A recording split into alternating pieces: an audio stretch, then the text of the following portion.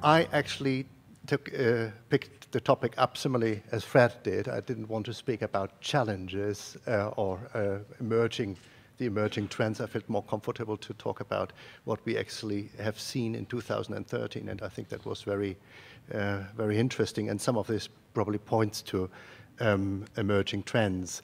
I've just been told that I have to be very brief with my presentation, so I will skip through most of it and go over some of the slides. Some of the things have already been said anyhow.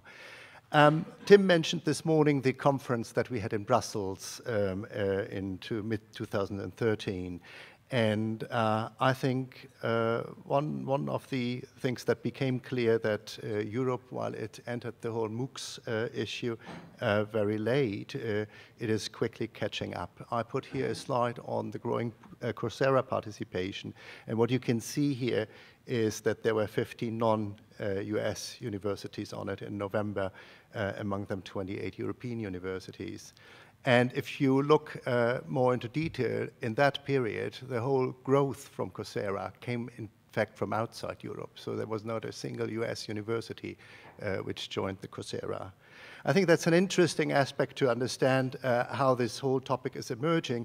In autumn 2012, we asked members in a survey, have you heard about MOOCs? Have you discussed them? And what we learned, 67% had not discussed them. When we asked them now last autumn, we found out that 75% have a position, institutions have a position now on MOOCs or are developing one. And we could also see that from the European platforms about, Fred talked already about it, so more and more platforms have been developed. And if we look at the overall picture, there are some 400 MOOCs currently provided by Europe. Just briefly, 3 things that MOOCs cannot do. It has been quoted several times. I just wanted to make here the point. Sebastian understood that this is somehow about the human element which plays a role there. He could have read this somewhere, couldn't he? I mean, before starting Udacity. And many people have told him, actually, but he didn't want to hear. There must be a very thin borderline between being innovative and not listen to public wisdom and to be grossly naive and ignorant to what everybody knows already.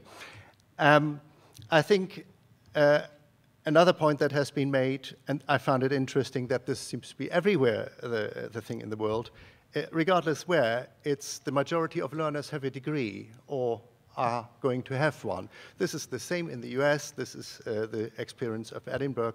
I think it will be everywhere. Another point that hasn't become quite clear, some policymakers have thought this is the solution. Yeah? The MOOCs will solve our problem with mass higher education. It will be cheaper, better quality, and with more higher education participation. And the indication is it does not quite this. Disruption or transformation, you saw that it went through the media. That was the actual hype, the end of degrees, the tsunami, the avalanche, however you called that. I find that interesting because it puts existing higher education in a particular corner. You look somehow backheaded behind technology, not serving learners properly, not responsive to the labor market, inefficient, old-fashioned. And in some parts, this is probably also true, but it's not black or white. And I think this easily is forgotten if the debates about this get so excited and about what innovation is. The problem is, I think, really that we are so far in Europe, we are still laboring from a debate that is taking place in the US, which is very much focusing on technical possibilities and economic revenue prospects of MOOCs, but let out somehow the actual learning innovation. And in the previous session, I think we saw some very good, thoughtful presentations on what it actually means for learning. So this is what we are just approaching. And I think I can skip this one and also this one. So that's more the business side of the of the MOOCs movement. It Actually, if you think it from that point, it could eventually become an avalanche. I mean, if we think about if you would liberalize higher education, make it a tradable service, allow a market to develop, that would be a possibility that you would have drastic and overnight changes in higher education. I don't think that this is likely to happen in Europe at this stage, but I think we have to look very closely at international trade agreements and also on the discussion about the European internal market. And a good argument against this is probably that the US experience with for-profit online providers, which has been a massive development from the end of the 90s on. There's the Hawkins report, which basically tells you about the problems of dropout, quality, and high costs, higher costs than traditional universities would charge. At the institutional level, this has already been mentioned. There is, of course, the issue of outsourcing of academic functions, casualization and freelancing of staff, unbundling the budgets, and. I think these are all issues which are important, and they may, for some, be of a signal for a positive change, positive innovation. Others find them concerning. I think this will mean change of disruption, but it does not come only from the MOOCs. Probably on university and learning innovation, as I said before, that many people think universities are actually not really innovative. And you could argue the MOOCs have been developed by universities. MOOCs platforms are run by people who come from universities, but they have, of course, not been developed in the universities. And a question is whether universities can actually revolutionize learning, and is that actually happening? And if so, does anybody know about it? And a similar, I have here a second strand, is the learning innovation that should come from MOOCs. And it has been said here several times, well, we do e-learning since 2, 3, 4 decades. We know this already, so it's not brand new. But my question is, does everybody know that? Outside the university, but also inside the university. I think what is changing at the moment, you have a certain vulgarization of e-learning, and some people may regret that. But I think the positive thing is it gets it out of the community, out of the group of the converted, and makes it necessary for vice chancellors, for deans to confront it and to think about it. And this is very much what a professor at Duke University says, who just started a meta MOOC, where she tries to demonstrate what is the innovation actually that is taking place in higher education learning. And she also makes the point, and I think that's important, that it's not that it doesn't take place, but it's probably often sitting in pockets, and you may have difficulties to roll it out and to mainstream it within the institutions. And I think this is an important issue to be taken up with university leadership, and this is what we are going to do as EUA in the coming months. Traditional university and e-learning, we thought we could find something on Europe on this in the literature, but we couldn't find any European overview. This is why we ran a survey last year with around 250 responses from 37 countries, so pretty diverse.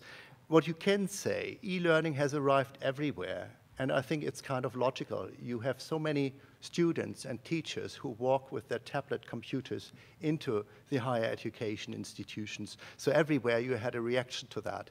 But in many places, it sits at the faculty level. It's individual teachers who drive it.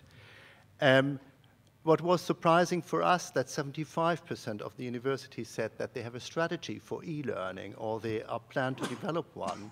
It is considered also in the governance and management approach. And what has been confirmed, there is a role of individual faculty and individual teachers as innovators. The focus is clearly everywhere on blended learning. This is uncontested. But we think to see a slight drift also towards online provision. What is quite positive is that everybody seems to agree it's good for the whole learning and teaching discussion, not only about e-learning, but about learning and teaching in general. It makes the topic much more prominent, it gives more insight, more information, better informed discussions. What is not clear, and this is what I found astonishing, things like the flipped classroom, where you would think this should be something very clearly to find out whether this works or not, or whether it is better learning or not. But there was no agreement from the respondents on this topic. This one I found that interesting, because if you look at the institutional motivations for e-learning, it's about flexible learning, increasing effectiveness of classroom time, provide more learning opportunities for students off and on campus. What it is not about is on internationalization. Now we ask the same institutions also what is their motivation for MOOCs, because many of them said that some of them had a MOOC, and many of them said that they are planning to develop MOOCs. And there you can see it's about the opposite. It's really about internationalization at the moment. This is the main reason to do MOOCs. It's increasing international visibility and reputation of the institution, student recruitment, pre-selection, and a bit also about innovating learning and teaching. This brings us to the last aspect, and I'm not going to read that out, what MOOCs are actually good for. And that's interesting because a lot of people were convinced that we had to do MOOCs, but not many were really able to answer what they were actually for. I think this is always with these kind of innovations. You try it out, you try to find out, but it's a relatively high investment, and so it should have a multiple use and an added value. And I think this is what we are currently trying to discuss with members. It's clear that it is good for internationalization. We heard several statements about this morning, to brand a European learning offer. Would it also work for joint provision with partners around the globe? The other point that has been made, it can also be integrated in regular teaching, so blended learning, flexibilization of learning, and.